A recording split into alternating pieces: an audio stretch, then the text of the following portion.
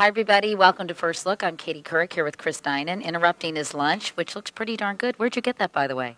Just downstairs in our fantastic cafeteria. You know, actually, the cafeteria does have some good items. I think, it's much maligned and unfairly maligned at times. All right, so we're going to talk about the show tonight. First of all, we've got Rumsfeld. Donald Rumsfeld is speaking out, or actually spoke out on Capitol Hill about the whole Pat Tillman debacle, which was really a huge embarrassment for the Army. Truly. I mean, there was lots of evidence, including reports that have come out in the past week, that there was a cover-up.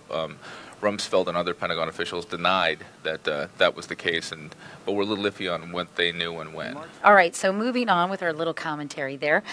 Sheila McVicker is doing a piece. The Saudis are incensed that U.S. officials are accusing them of actually providing or supplying suicide bombers to Iraq, and so there was a press conference in Saudi Arabia today about that.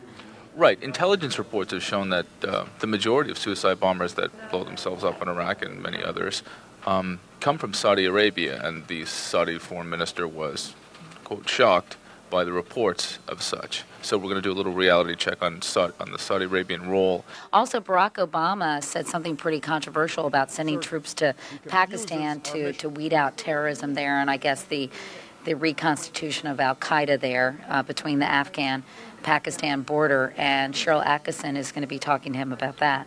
Right. He's one of the only candidates to say that he would go into Pakistan, which is a very controversial thing to say.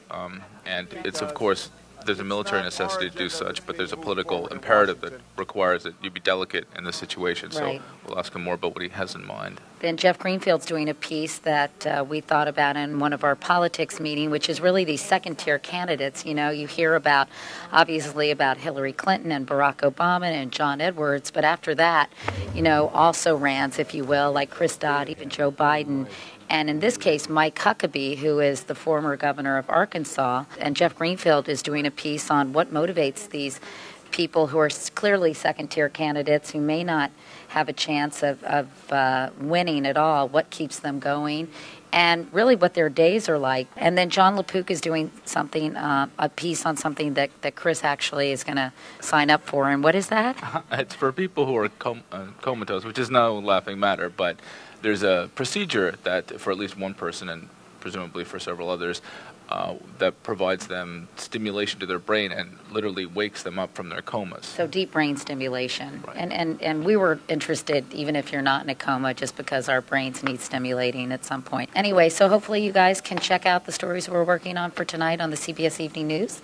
We'll see you then. Thanks, Chris. Oh, Chris. He's very cool.